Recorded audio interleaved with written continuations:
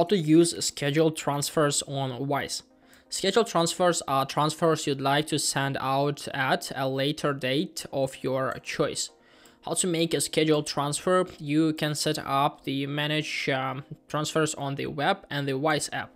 Firstly, select send money, confirm where you are sending from, enter the amount you'd like to send, select the calendar icon next to continue to schedule your transfer, choose the date you'd like us to send your money, choose the frequently, one time, monthly, bi-weekly or weekly, and select confirm.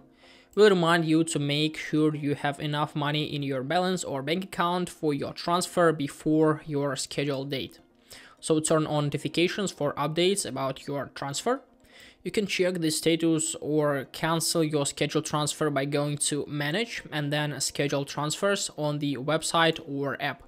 Also, quick tips, you can set up a scheduled transfer which will be funded from your Wise balance. If you don't hold a balance in the currency you are planning to send money from, we'll open one for you. You'll have to transfer money to this balance first before we send it to your recipient. If your transfer is time sensitive and you're paying from your Wise balance, we recommend scheduling at least 3 days in advance. This is because the date selected will be when the transfer gets sent out, not necessarily when your recipient will receive the money. If you live in Singapore, you can only schedule transfers below 5,000 of local currency and up to 30,000 a year with your personal Wise account. So you can also pay directly from debit card, from USD or Canadian dollars. You can find information right up here. Just simply pause video and read. Can you edit a scheduled transfer? We can change the details of a scheduled transfer. If you need to make changes, please cancel the transfer and set up a new one with the correct details. What happens to my transfer on the scheduled date? If your scheduled transfer is sent directly from your balance, the scheduled date of your transfer is the day we send money to your recipient, not the day they received it.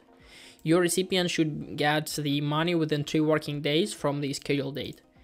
If your scheduled transfer is sent from your external bank account, the scheduled date of your transfer is the day we pull money from your account, not the day your recipient receives it.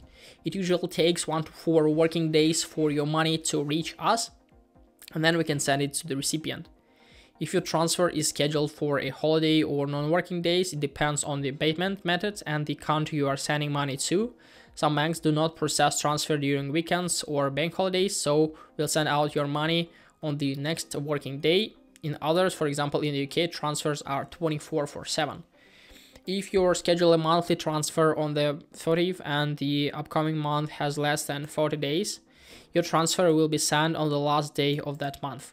For example, if you schedule a monthly transfer on 30 January, but February only has 28 days, your transfer will be sent on 28th. How can you add recurring transfers? You can recurring transfers and at the date you selected when you set it up. If you didn't set up and date, you can cancel a feature transfer in Manage under the Schedule Transfer section. When can you cancel scheduled transfer? You can cancel transfer up to 23:59, the date before your transfer is scheduled. Will you get a guaranteed rate? The short answer is no.